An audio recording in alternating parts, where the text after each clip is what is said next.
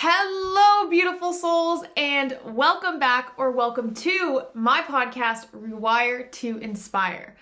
I am your host, Jessie Brown, and I am so excited to be jumping on the microphone with you all for episode number 220. If you missed my last episode, number 219, we talked about how to change negative thinking patterns post-trauma. I got very deeply into flow during my last episode, talking about the impact that trauma has on our bodies, on our nervous systems, on our minds, and just on our lives is very near and dear to my heart.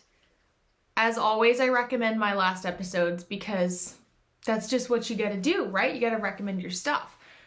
But my last episode truly, I think, could benefit so many people. And I know that it's conversations that are challenging to have, potentially triggering to have, but I do think that a lot of growth can happen when we begin to face the things that pose fear.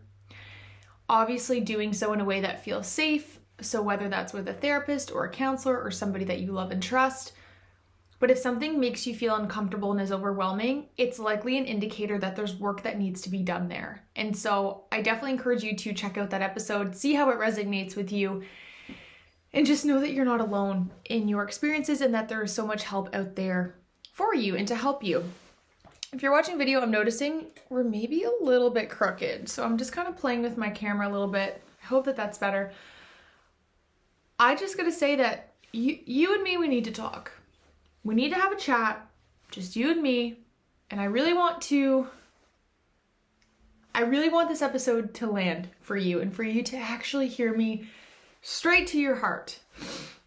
I was laying in bed last night and it was one of those nights where my head was just like, oh, well, we could do a podcast about this and we could talk about that. And I always get my best ideas right before I fall asleep, when I'm in kind of that phase one before deep sleep. And I actually had to get up last night and write down a couple ideas because I'm like, I can't lose these. I'm getting these downloads or these ideas for a reason. I need to write them down so I can talk about them. And today's episode was one of those ideas. And that was to talk about reasons you're not going after the things that you're telling yourself that you really want. So basically, reasons why you keep holding yourself back, why you're not going after that thing that you want. And so I want you to contemplate, is there an area of your life that you keep saying repeatedly over and over again that you want to do something, you're going to do something, you're going to try something, etc.? I want you to contemplate right now in this moment, is there something in your life that you keep saying that? We almost all have an area of our life that we're doing that, right? Whether it's like, I want to learn an instrument, I want to go to the gym more, I want to start a business, I want to start dating again, I want to get better at cooking, whatever it is, we almost all have an area of our life that we're seeking some form of growth in, that we want to try and we're curious about. I want to talk today about the reasons in which you're not going after those things. Because these are also all reasons that I myself am experiencing not going after something. And recognizing that it's something we all experience, or else I wouldn't be talking about this in the first place. This is human nature to avoid things that we're uncertain about. We are so good at avoiding new things because we can't predict the outcome.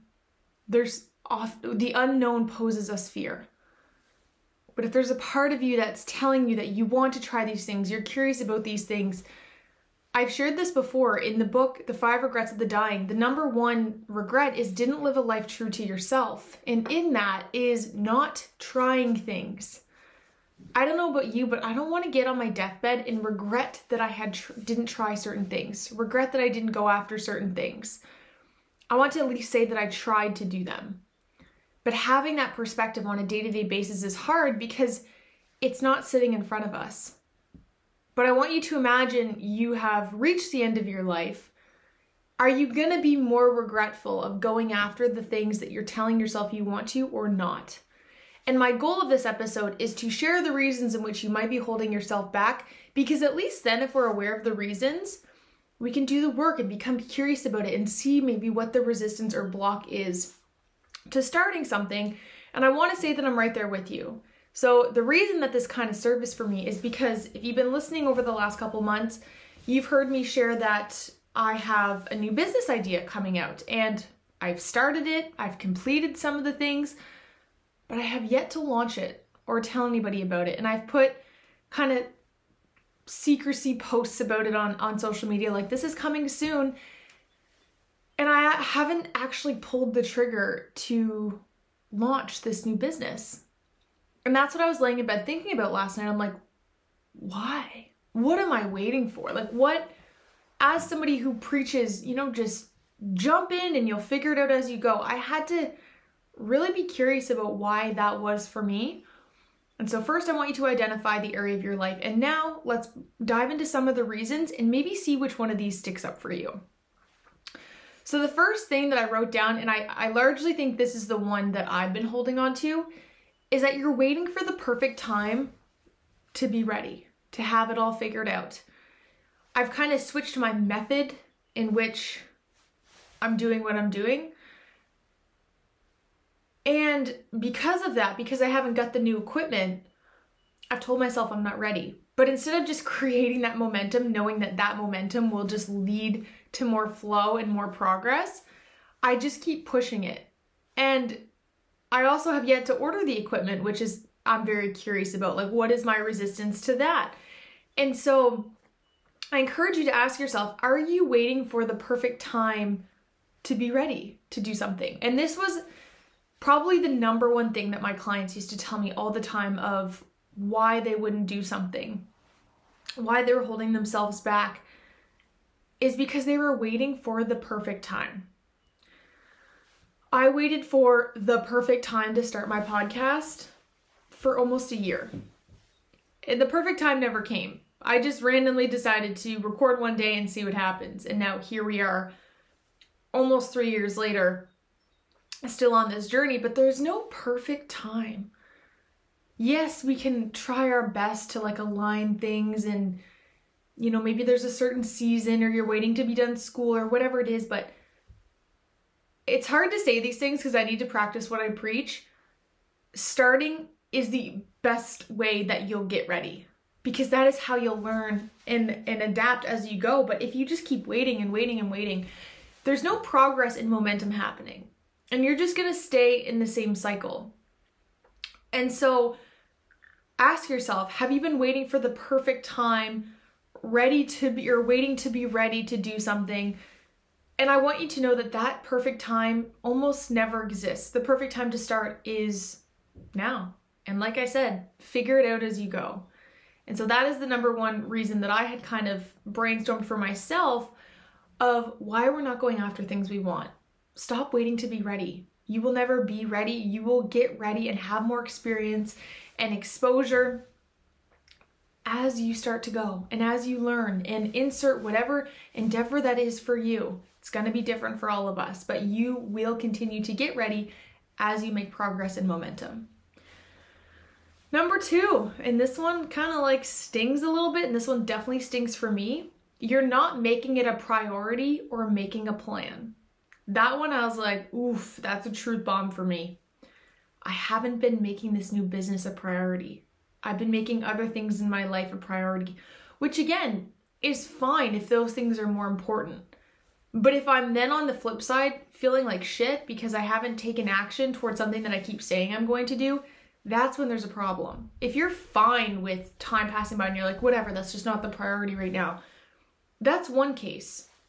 But another case is, are you annoyed with yourself that you haven't taken action? Are you annoyed with yourself that there's been no progress made? Because that's the boat that I'm in right now. And it's like, I reflect and I'm like, well, you're not making it a priority.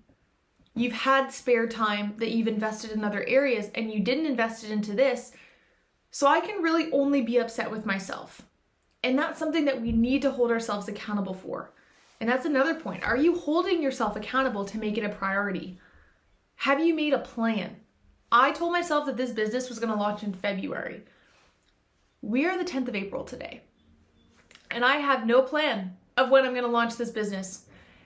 And I'm not going to lie, I'm mad at myself about that. I'm defeated. I feel like I let myself down. I feel like I let people down that I communicated about this business to, and I'm just like, Jessie, what are you doing? And so I know that one of the reasons why is because I haven't been prioritizing it and I didn't make a concrete plan. You need to hold yourself accountable and find a way to hold yourself accountable. So if instead on the post that I said, something exciting is coming, if I would have put an exact date, that would have held me more accountable to be like, on February 15th, this thing is being launched. Then I know I don't have a choice. I said something, I now need to follow through. February 15th, I need to have this launched. Because I left it vague and open, there wasn't enough necessity for me to hustle to get it done. And so if this is something you find in your life that you're spiraling around, find a way to make a plan. That's what I'm going to do. I'm going to revisit what is realistic.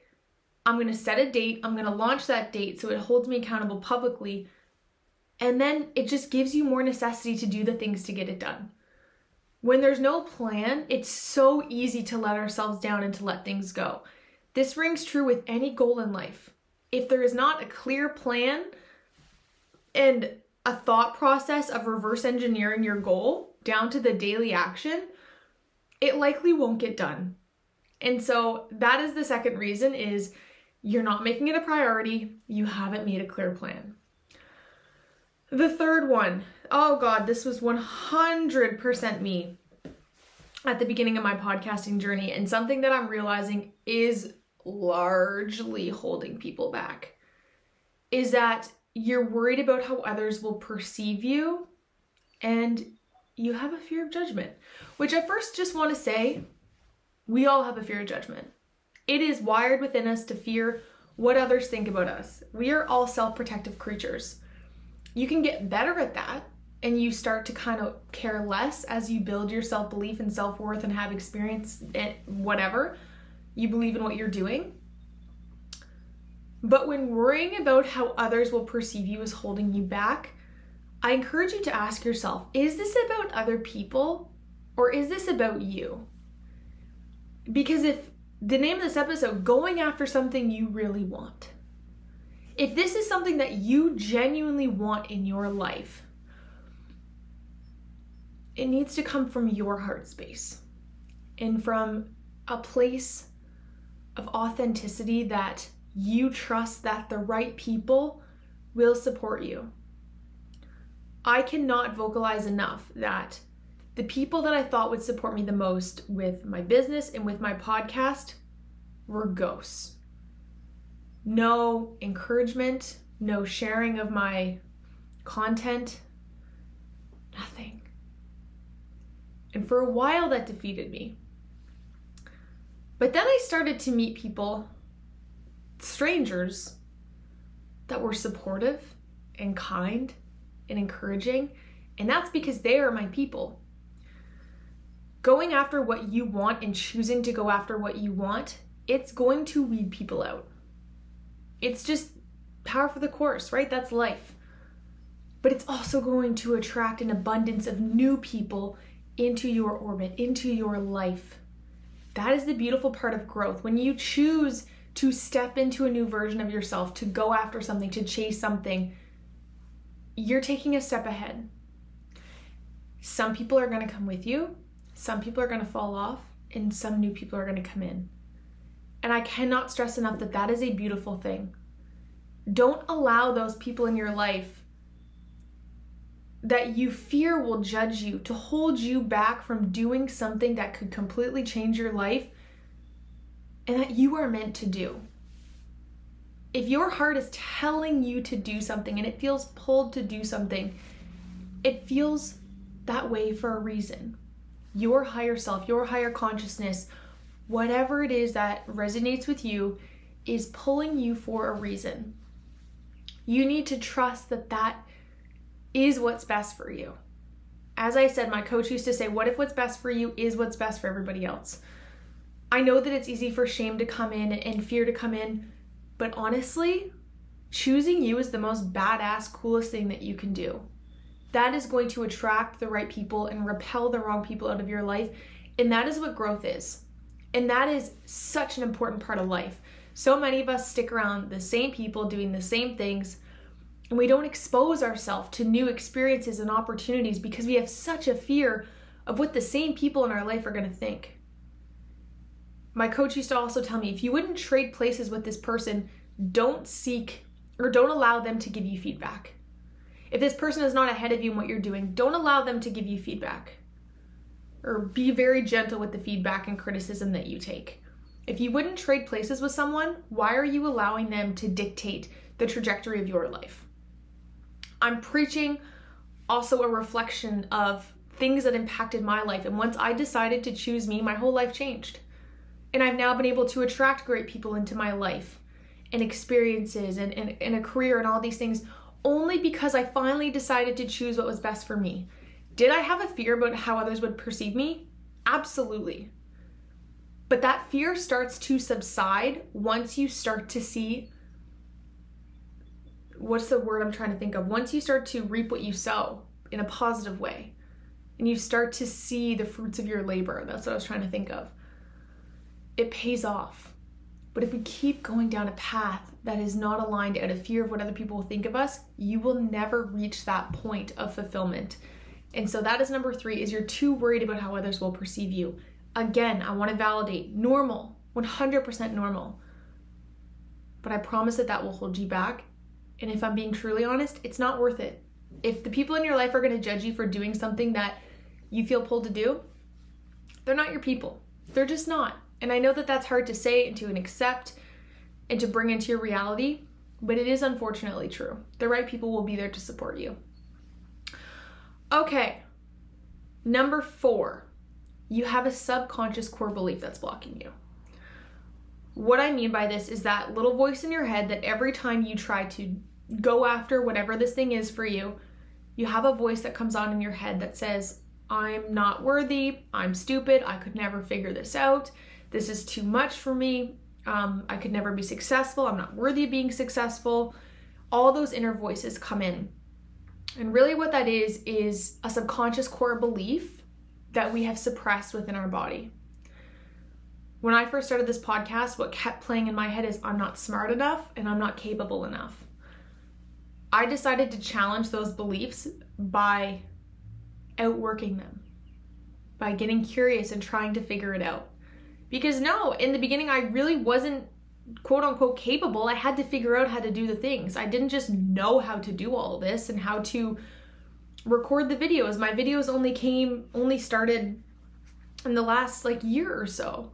I didn't know how to do any of this or how to edit my audio, how to, add music and upload. I didn't know how to do any of those things, but I figured it out. But I definitely had a core belief in there that was holding me back for so long of saying that I'm less than. And I definitely have areas right now. I want to learn how to play the fiddle or the violin so bad. It's so bad. It feels 10 out of 10 aligned, but I keep having a thought in my head that's like, you'll never figure it out. You're too old to do that. And it's like, okay, first of all, I'm 25. I'm definitely not too old to learn how to learn an instrument. And just like anything, I'm a beginner. It's gonna be terrible in the beginning, but I'll learn. But that's an area that I keep saying I really want to do. That was one of my New Year's resolutions. And I've just been avoiding it because I'm terrified. And I'm aware of that though. I'm aware of the fact that I'm telling myself that I'm scared and I have a deep subconscious fear that I'm incapable. But I know that you're supposed to feel like that in the beginning. It's why it's called imposter syndrome. You don't feel like you're supposed to be doing it. But the only way to get over imposter syndrome is to expose yourself. And so I encourage you to get to know and become friends with what your core your core beliefs are about yourself. They've likely been adapted because of something in your life, an experience in your life, something you keep telling yourself about yourself. Something somebody's told you. When we can do the inner work and start to assess what our deep beliefs are, we can then start to do the work. And the thing about our core beliefs is they leak into so many areas of our life. If we think we're incapable of learning an instrument, there's likely a part of us that's afraid to do a lot of things in life because we hold that narrative and identity about ourselves. But when you can pivot that to say, I'm the type of person that's okay with being a beginner. I'm the type of person that's okay with trying and failing. I'm the type of person that's okay with being uncomfortable. That's when growth can happen. But when we stay in that same narrative of I'm stupid, I'm less than, I'm incapable, I could never, blah, blah, blah. It's like, of course that's where you're gonna stay because you believe that. What we believe is what we embody. What we embody becomes our identity, and our identity is how we show up. And that causes resistance to try things and to do things because there's a block. And so the more that we can dig and do the work and identify what those core beliefs are and figure out there's probably trauma around them, there's probably experiences around them, and we can do the work, that's when we can start to progress forward and change those beliefs for ourselves. And it's so possible. It is so possible. But when we become stuck there, it does feel like we're numb and like that's our only reality. It can shift, but we have to be willing to do the work to face them.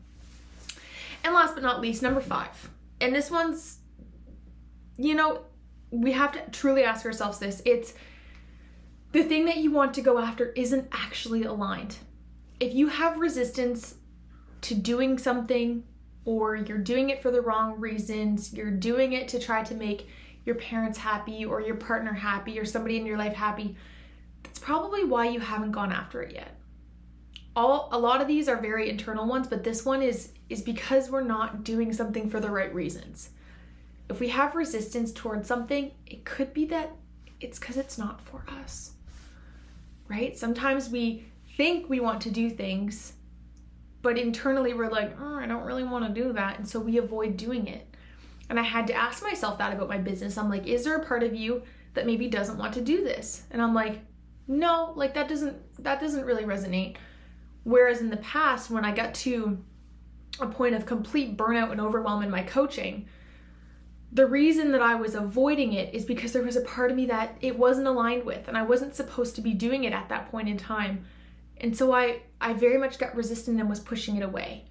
And so you do also need to assess, are you telling yourself a story that you want to do something to try to convince yourself that you do because of the perception of others? But do you actually want to do that thing? Or are you just doing it to be perceived in a certain way because you feel like you're supposed to do it, knowing that that will never, ever be sustainable? If you're doing something for the wrong reasons or to make other people happy, you will never feel fulfilled or happy. And that I just have to say through and through.